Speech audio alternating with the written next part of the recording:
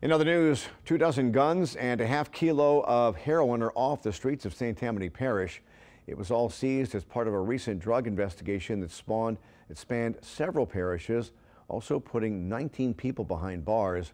St. Tammany Parish Sheriff announced the seizures today and showed the capture of about 24 guns.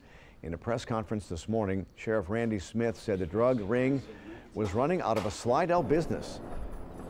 The operations base was identified as Roussel Towing, a company we identified here in Slidell.